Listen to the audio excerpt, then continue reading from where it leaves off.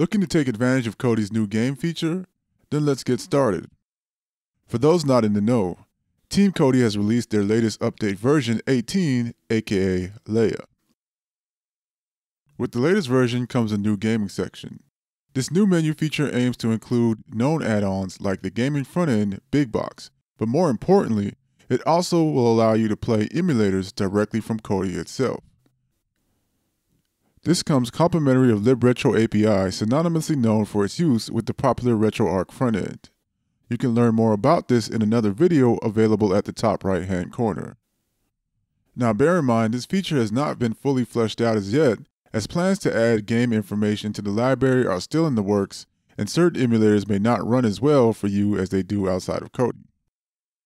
There are also a few things that require some additional setup for certain emulators, which is why I want to give you a step-by-step guide to make trying this new feature out as painless as possible.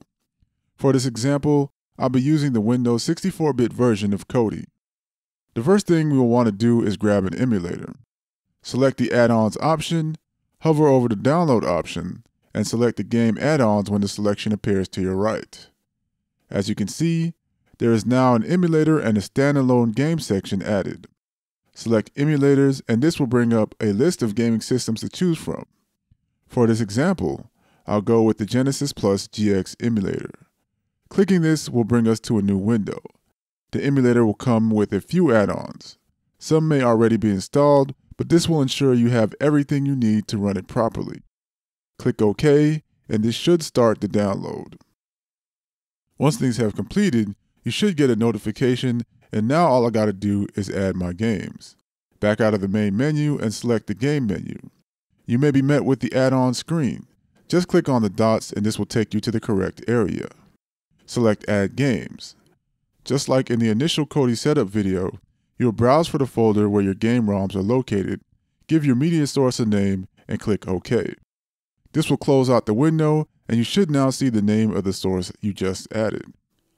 I probably should have mentioned this earlier, but if you have not already plugged in a controller, now is the time.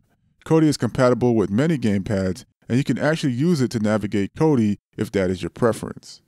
Select the source and select the game. This will bring up a new window.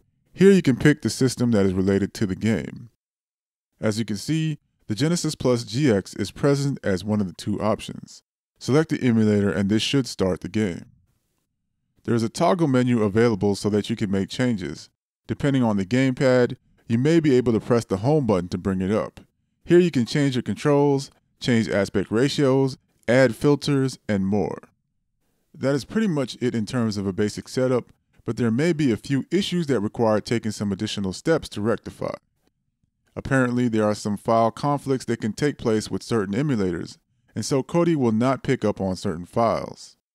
KODI does have the ability to go into compressed files, and you can load games from them, but sometimes you will get a message asking that you extract it. In other cases, you may find that a zip ROM or a file format isn't being found by the supported emulator, which may require that you create a special XML file. To do this, you will need to click on a link in the description box below, select and copy the entire code.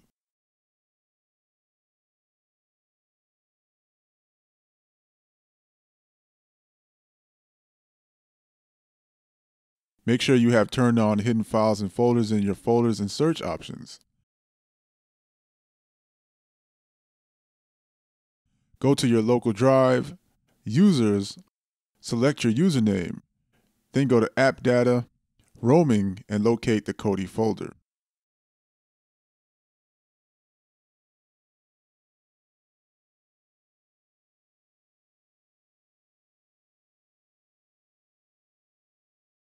Once you are inside the folder, go to User Data. Here you will want to do a right-click. Go to New and click on Text Document. Open up Document, paste the code in the document, save it, and exit. Rename the entire file to advancedsettings.xml.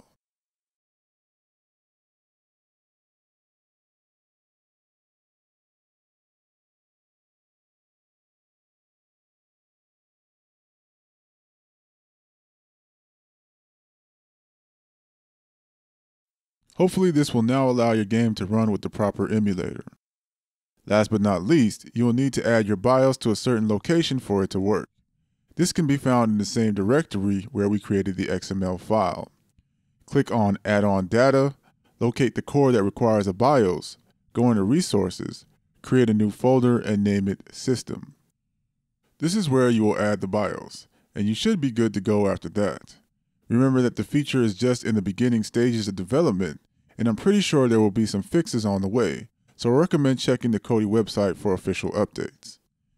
This new feature certainly has a way to go, but I'm still impressed that it's even possible, and I'm certainly excited to see where they take this in the future. For now, this is the Core, your entertainment techie, signing out.